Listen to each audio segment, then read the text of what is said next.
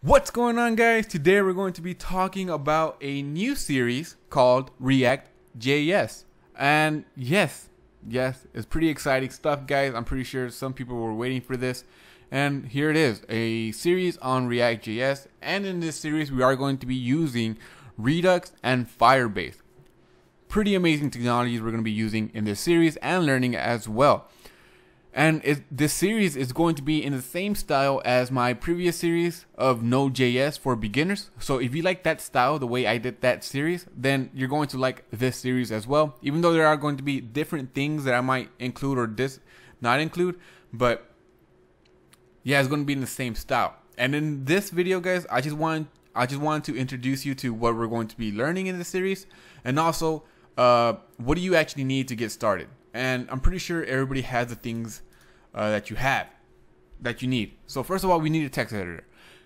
I'm going to be using Visual Studio, and the only reason I'm using it, even though if you've been in my channel, Atom is my primary text editor, but I'm going to be using Visual Studio because I want you guys to actually learn a new tool. It's not necessary, guys. If you want to use your old text editor, go ahead and use it. It does not matter. But like I said, I just want you guys to dip your toes in new tools to use or learn at least. Next up, Node.js, pretty much a staple from this channel anyways. It's pretty much a staple. So yeah, I have Node.js installed. And Yarn. Yarn is a dependency manager created by Facebook. Also, it's an NPM.